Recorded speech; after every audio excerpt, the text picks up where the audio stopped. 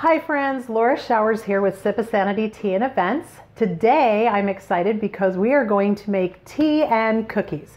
And the first thing we're going to do is we're going to start off with 4-ingredient cookies. Very easy to make in the microwave.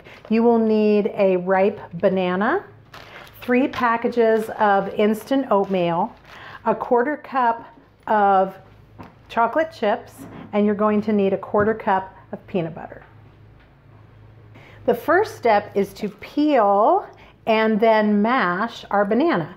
I don't know if you've ever mashed a banana before, but you just need a little plate and a fork. Once you get it out of the peel, then you press down and mash the banana. Get it all nice and mashed up. The riper your banana is, the easier it is for you to mash it.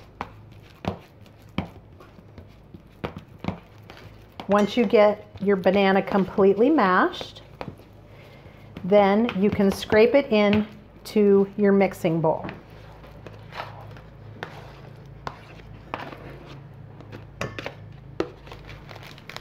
Our next step is to open the 3 oatmeal packets and pour those into our mixing bowl. Very easy to do. If you don't have oatmeal packets, you could measure 1 cup of instant oatmeal and add that to your bowl instead.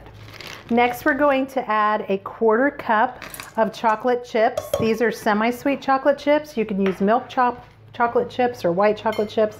And then you're going to use the same measuring cup and measure out a 1/4 cup of peanut butter or nut butter. You can use almond butter. Any nut butter would be fine for this. Make sure you get it in there, measure to the top. And then you're going to scrape that into your bowl. Let's mix up all of our cookie ingredients that we just added to our bowl. Make sure that you are getting it nice and mixed. Get all of the oatmeal off the sides. Make sure that you have the peanut butter spread throughout. If it sticks to your spoon, scrape it off into your bowl. Keep mixing until you feel that it is all the way mixed through. To shape your cookies, form into 6 2-inch balls.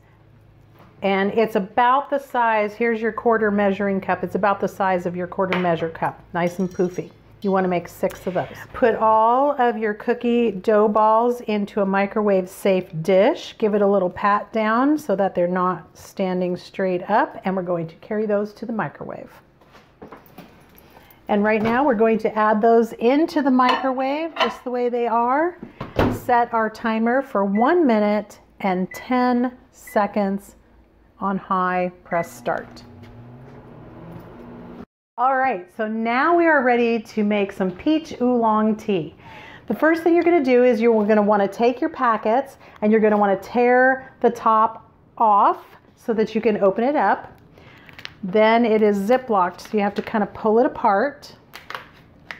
In the top of each bag, you will find something that looks like this. These are tea bags. So unfurl your tea bags. You need 1. And we're going to measure some tea into the tea bag.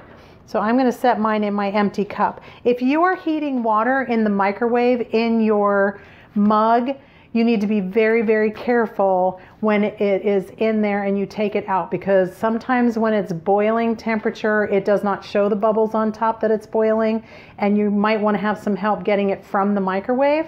I used my electric kettle to heat water so that I can put the tea bag directly into an empty cup. If you do it in the microwave, you're going to want to bring the water over and you want the tea bag already full. So what we're going to do is we're going to measure a heaping teaspoon of the loose leaf tea into your tea bag.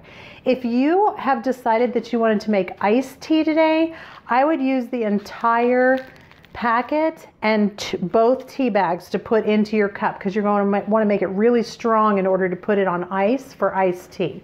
I'm just going to make a hot cup today, so I'm going to do just a little more than a teaspoon in my bag.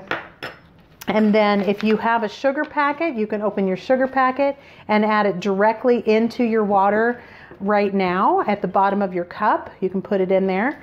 And then we're going to pour hot water over the tea bag, or if you've heated your water in the microwave, you're going to stick the tea bag into the water, and we're going to let it sit in the water for 4 minutes. That's 4 minutes to steep the tea. I've set the timer for 4 minutes for my tea, and this is a great time to take the cookies out of the microwave if you haven't yet. I'm still going to use my oven mitt just in case my pan is hot. It is probably not, but we want to be safe.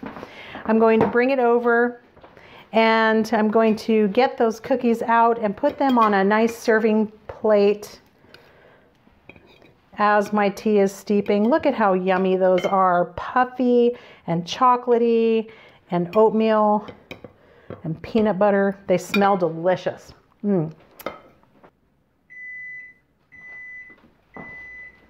And there's my 4-minute timer. I've steeped my tea. So I'm going to take my tea bag out of the water, not squeezing it, because when you squeeze it, it gets some of the tannins and bitterness out of the bag. You just set that aside. And if you like your tea hot, you can drink it hot. If you need to cool it down a little bit, you can always add a little ice to it to cool it down.